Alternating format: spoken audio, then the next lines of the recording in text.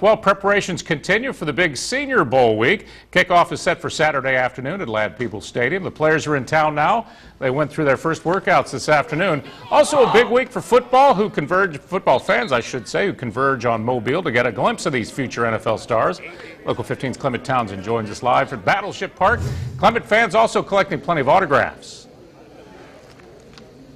That's right, Greg. It's a big week for the Senior Bowl players, a chance to improve their draft stock. But as you said, it's a big week for the fans, an opportunity for them to get some of their memorabilia signed from their favorite players. Let's check out some video from earlier today. Long lines to get autographs at the South practice. Now, this is something Executive Director Phil Savage instituted last year. It's the autograph tent. After every practice, a group of players, whether it's linemen, wide receivers, quarterbacks, they go to a tent. It gives the fans an opportunity to get autographs of the players that they really want to get things signed from. Of course, the Alabama and Auburn players, very popular, and former Auburn star Chris Davis says he can't begin to count the number of pictures he has signed depicting that game-winning return in the Iron Bowl.